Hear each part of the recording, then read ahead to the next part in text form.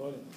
My name is Valentine Bamalo, and on behalf of Brandon Dodd and myself, I'm presenting a progress report on ethane cracking in Tennessee. So the outline of what I'm going to talk about today is equipment design, the equation of the reaction, design summary of the stoichiometric reactor, design variables, the constraint, the decisions taken, and then the conclusion. And then the equipment design, that's the equipment that we have already designed, although we are still making some adjustments depending on some inputs, the ethane and the steam, the mixing unit, the stoichiometric reactor, the heat exchanger, the condenser, the hydrogen converter. Actually, we had to introduce a hydrogen converter to help us to take away the hydrogen before it gets down to the distillation column, and then the compressor. Actually, we're still working on the distillation column. Then on the equation of the reaction, actually we had to make some adjustments based on what we had on the last time we did the presentation. So this is the equation of the reaction. Assuming about 13 moles of ethane is being cracked, it's going to give us about 6 moles of ethylene and 3 moles of unreacted ethane, and then 6 moles of hydrogen and 2 moles of methane, and then 2 moles of propane. So basically, we designed a stoichiometric reactor. That is specifically on the ones that we worked on. That is the one we decided to talk about. And then we have a height of about 6 meters and a diameter of about 3 meters, and the operating conditions of about temperature of about 8 to 29 degrees centigrade.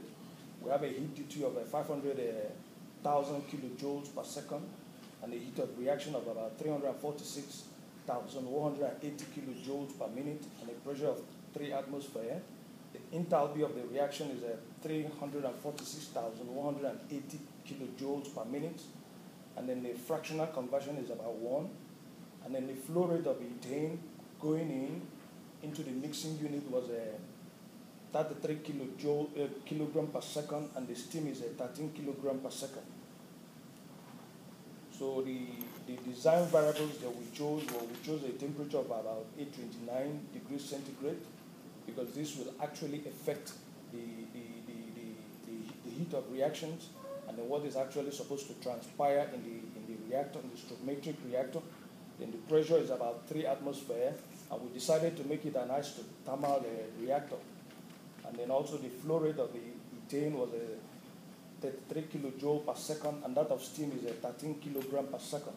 Actually, why we decided to use that was because this is something that is going to be possible to help the reaction to take place.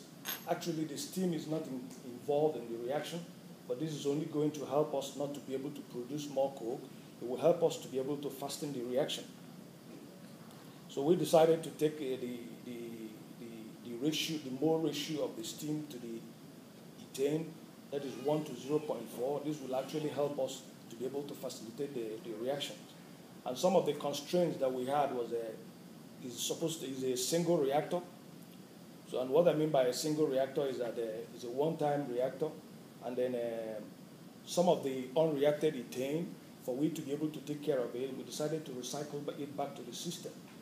And then we also decided we also have to determine the stoichiometry, the ratios of the components of the reaction. Normally, in some reactions, either you move it through, and then at the end of it all, you can be able to determine the components that are coming out. So, but for the stoichiometric reactor, you need to determine the components of what is going in and what is coming out. Actually, we did a balance, and to some extent, it helped us to do. Why we did that was that we are able to control the parameters of what are coming out, because there are some other options of the product that's supposed to come out from the reactors. And then in conclusion, we are still working on the distillation column, and the design report will meet deadline. Thank you.